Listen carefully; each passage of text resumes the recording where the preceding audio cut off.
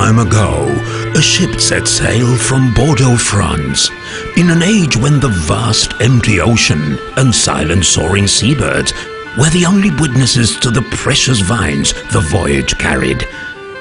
And on touching this land, their grapes were turned into a mysterious wine that in time would become a magical legend. Wines were kept under lock and key. I'll put some of the best aside, he thought, though that led to the mystery of their constant disappearance from the cellar.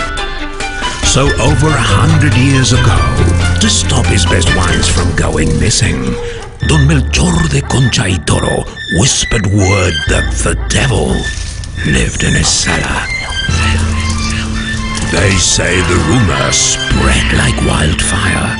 I saw it, many claimed, and the grapevine worked so fast that in no time at all, everyone trembled.